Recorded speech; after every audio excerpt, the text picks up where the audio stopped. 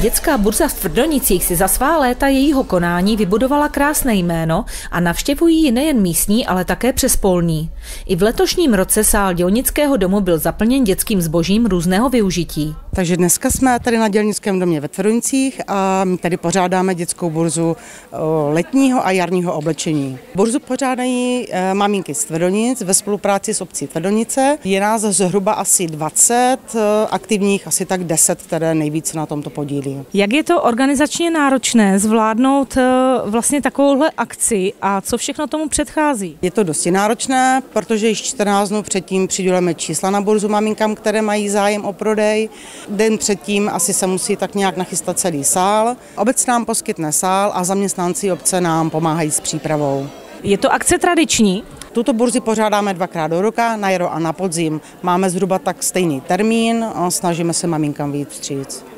A teď Hani, co tady teda ty maminky nebo co tady rodiče vlastně všechno můžou nakoupit?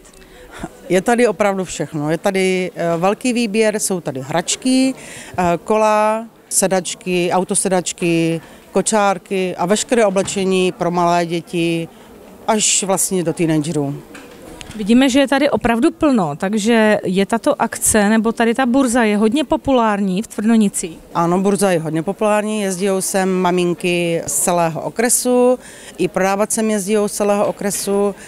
Je to víceméně tím, že vlastně to pořádáme zhruba 18 let a tak jsme se postupně vyvíjeli, než jsme došli na ty správné techniky, jak to všechno zkombinovat. Maminky z Tvrdoниc jsou velmi akční a na akce, které pořádají, mají dokonce svoje vlastní tričko. Velká pochvala celému týmu maminek za skvělou organizaci a hlavně výdrž po celá ta léta. A to není vše, výtěžek z burzy navíc pomáhá. Letos jsme se rozhodli výtěžek z této burzy věnovat pro Kubíka Míšurce, který trpí svalovým postižením a maminka potřebuje zakoupit nové auto. Jak je naším zvykem, vydali jsme se do davu, abychom zjistili, co maminky zhání. Všechno v dnešní době, jak je to drahé, že jo? A hlavně, nevím, tady se to vyplatí, tady to hlídají holky, že to zboží je pěkně vyčištěné, není to špinavé, děravé a já nevím, já mám třeba malého 10 měsíců a mně se to vyplatí. Dám tady 1000 korun za věci, za které bych dala 3-4. Takže asi to všechno. A co říkáte na to, že potom ten výtěžek je vlastně věnován Kubíkovi tady z Tvrdonic? Je to úplně super, hlavně i ty charitativní věci, co tam mají holky odložené, že maminky můžou dát. Já jsem aj prodávala, že tady mají věci, dala jsem aj kabelu tam a je to super. Člověk to nevyhodí a někomu to pomůže. Dobrý den, prosím vás, můžeme se vás zeptat, co tady zháníte? No, mám 3 děti, tak zháním něco tak jako, máme zahradu, tak aby měli v čem chodit. Myslíte, že je to super nápad pořádat takovéhle burzy? Je to paráda, no, je to v dnešní době, kdy ty věci jsou tak drahé a je to super, že si tak maminky navzájem vypomáhají. Doufám, že jednou budu taky tady prodávat, nejenom kupovat. Určitě to má význam, protože není potřeba pořád kupovat všechno nové a ty maminky si to tady vymění de facto. Dobrý den, můžeme se vás zeptat, odkud jste tady přijeli? Z Lanžota autobusem a nazpátek pěšky jdu. To znamená, máte tady i takovou krásnou dvojkolku. Děti, co tady zháníte? Víte co, nic konkrétního, spíš jsem se přišla podívat, ale už tam mám tak 20 tady boty, takže vždycky se něco najde. Myslíte, že pořádání takovýchto akcí má velký význam? Určitě jo, bývala i u nás v Lanžotě, tam už to teda bohužel není a já každoročně s ním jsem.